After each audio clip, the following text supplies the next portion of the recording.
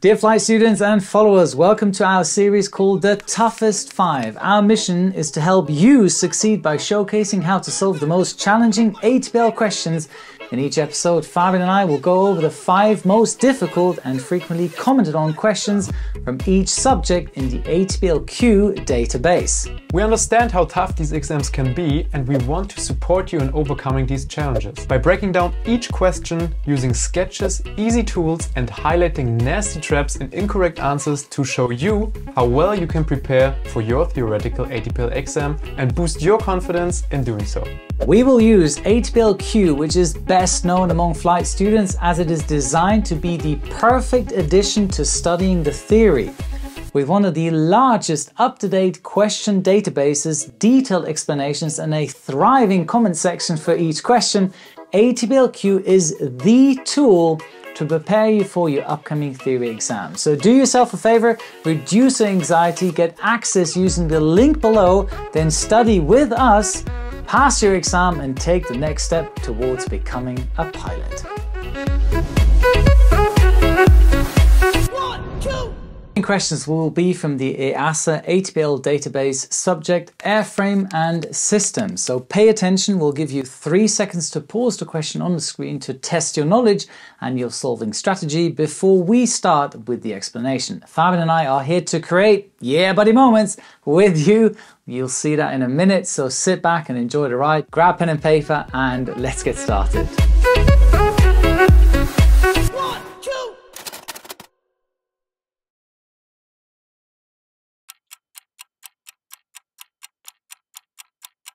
Okay, let's rule out the incorrect answers. So answer A doesn't make any sense because you don't just scan horizontally, even more you're scanning vertically.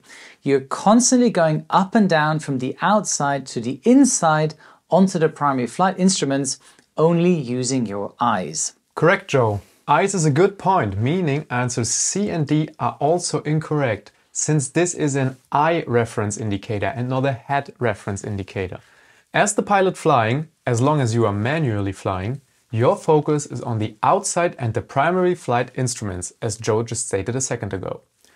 Meaning you don't have to move your head during the scan unless you would want to make changes to your autopilot or any other system. But that's the job of your pilot monitoring. Well said, Fabian. So answer B is correct. I actually made an entire video on that topic, so we advise you to watch it to get a better understanding of the eye reference indicator. Link to the video is right here. Yeah, buddy. Yeah, buddy.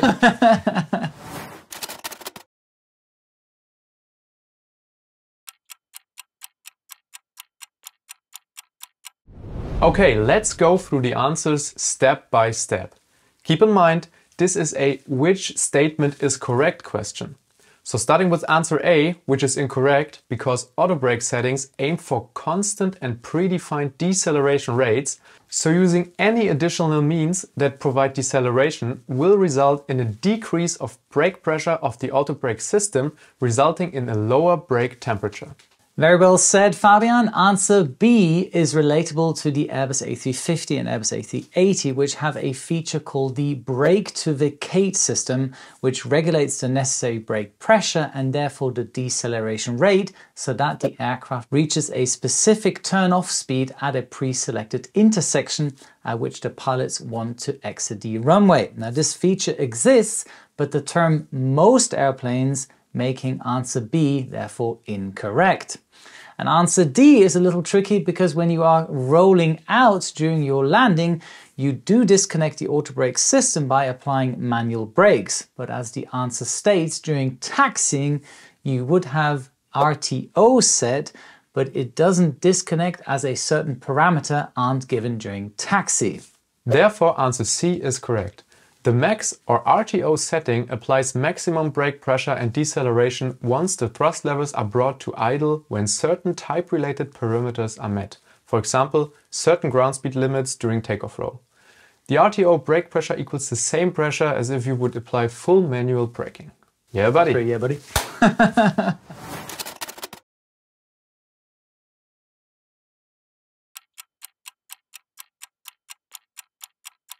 Okay, super tricky question, and in my opinion, too much to ask from an ATPL student, because you would need to have an Airbus A320 type rating to find the right answer. Now, answers A, B, and C will all have a similar outcome, which is causing an activation of the alpha floor protection as the maximum AOA is reached, causing the thrust setting to go into toga mode regardless of the thrust lever position. Let me explain. Answer A. Trimming changes the aerodynamic balance but does not increase the thrust or airspeed, and at the critical AOA, trimming nose up can increase the risk of a stall as the AOA is increased. Answer B. By engaging the autopilot in vertical speed mode without sufficient airspeed or thrust, and the other thrust disengaged, can result in an insufficient climb rate or even a stall. The autopilot also requires adequate thrust to maintain commanded climb rates. Answer C. Pulling back on the side stick increases the pitch attitude and AOA. At the critical AOA, this action risks pushing the aircraft into a stall. So Fabian, talk us through answer D. Sure, Joe. Answer D is the most correct answer, as increasing the thrust is the only way to be able to climb again, and does also pose the safest option when flying near the critical angle of attack and low to the ground. Here's why. As we are slow, our excess thrust, which is the thrust available minus the thrust required, is already low. In order to increase our excess thrust, we need to increase the thrust available by moving the thrust levers forward. This will put the aircraft into an energy state in which it can either accelerate, climb, or a combination of both. So the correct answer is D. Yeah, buddy. Yeah, buddy. By the way, Fab and I highly recommend, when it comes to studying for your exams, get together with your flight school buddy and work on these questions as a team. It will make it so much easier. So use the link below and get ATPL-Q today.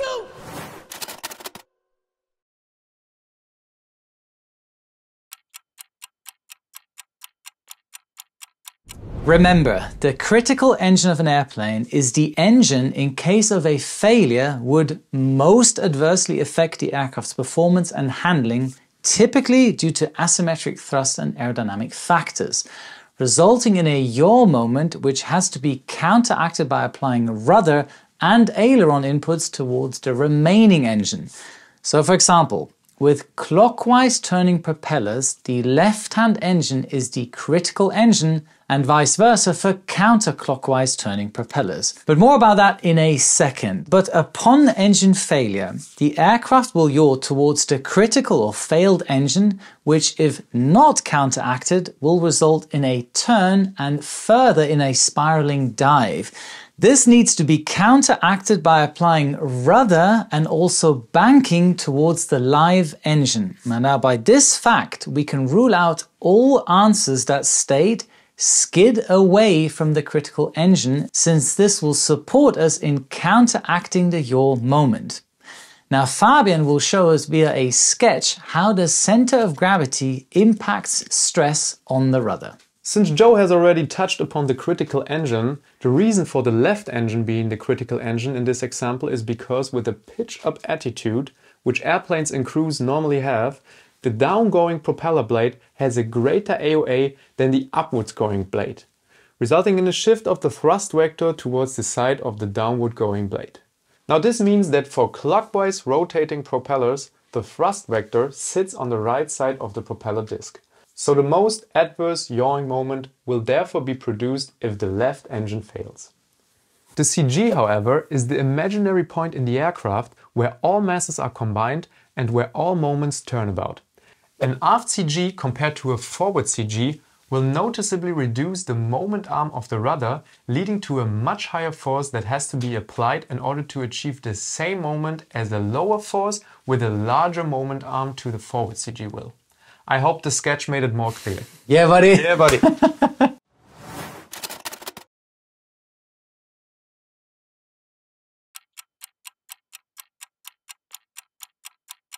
Okay, picture time. So the question is stating that we're talking about the compressor stage. Now this already puts figure 3 out of the question, because in a compressor, The first set of blades are rotors and then stators. And the turbine is the other way around. So figure 3 is showing a turbine. If you want us to make a video explaining why exactly they are arranged in that order, comment below. For now, just remember the sequence. Then figure 2 makes no sense either. The compressor is sucking the air inwards.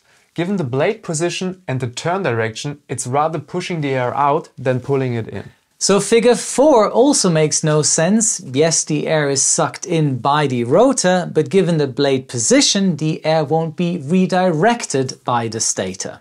So to sum it up, it can only be figure 1, as the rotor is at the front, it's sucking the air in, and the stator is further redirecting the air.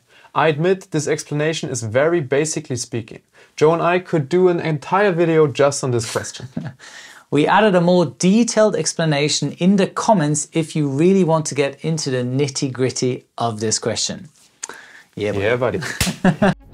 We hope our problem-solving methods were clear and our sketches and explanations were helpful. If you want us to tackle more of these challenging questions, use the link below to get your ATPL-Q subscription and start practicing right away. Notify ATPL-Q via email which question you'd like us to do a video on, and they will forward your request to us. The team of ATPL-Q is always there to help and answer your questions, and the question you struggle the most with might be the next one we're going to be answering in a video. And on that bombshell, here is your checklist for today. Subscribe to my channel, check. Activate the notification bell, check. Follow my Instagram account, check. And click the link below to start learning with ATPL-Q today, check. And don't forget, a good pilot is always learning and the best candidates come well prepared. Wishing you all the best, Fabian and Captain Joe. 1, 2.